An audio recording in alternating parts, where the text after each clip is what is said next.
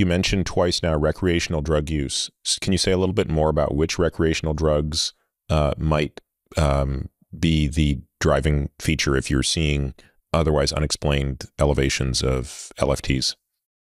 Yeah, I think this is came up a little bit, I think, when we talked about the viral hepatitis.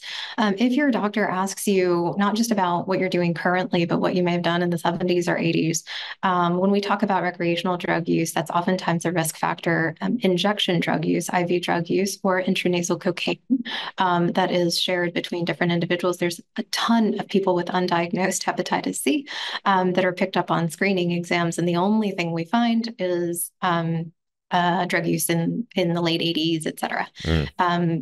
Back in the day, before we screened blood products as well, again, it's really in sort of the 7th, 8th decade of life that I still see women that may have had a hysterectomy. So contaminated blood products. I'm just thinking through all our questions that I have to normalize for our patients.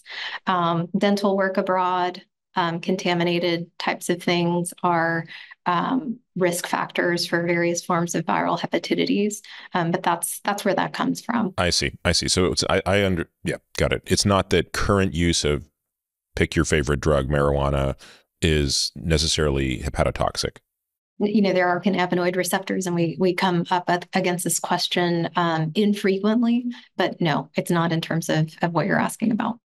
And then again, you mentioned the use of lipid-lowering agents.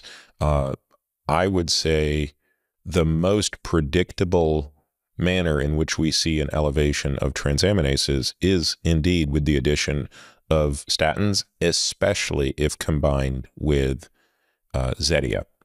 So I know that the general consensus is that unless the elevation is, exceeds 1.5, maybe 2x the upper limit of normal, it's deemed not clinically relevant. I'm not sure that's what I heard you say, though. What I think I heard you say is the benefits outweigh the risks. And I think those are two different things, right? I mean, in other words, if a person takes, Crestor and Zetia and their transaminases pre-therapy are in the 20s and post-therapy they're 50, I mean, yes, I hope there's a reason they're taking Crestor and Zetia, and I hope that speaks to a risk reduction that's significant with respect to ASCVD, but we shouldn't conclude from that their liver is happy, should we?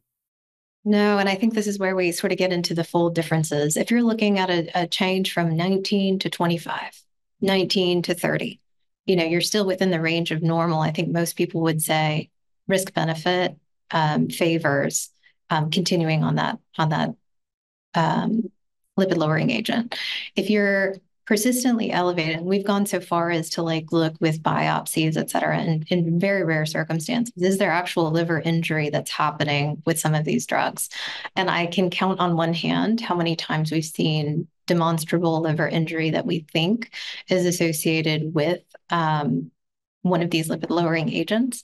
The real summary point is that there's so many alternatives that oftentimes that don't induce or cause elevations that are well tolerated and have a either more potent lipid lowering effect or better tolerated by that person. So it depends on degree of elevation within the bounds of what we expect is sort of the upper limit of normal, or is there some evidence of liver injury going on, and is there an alternative?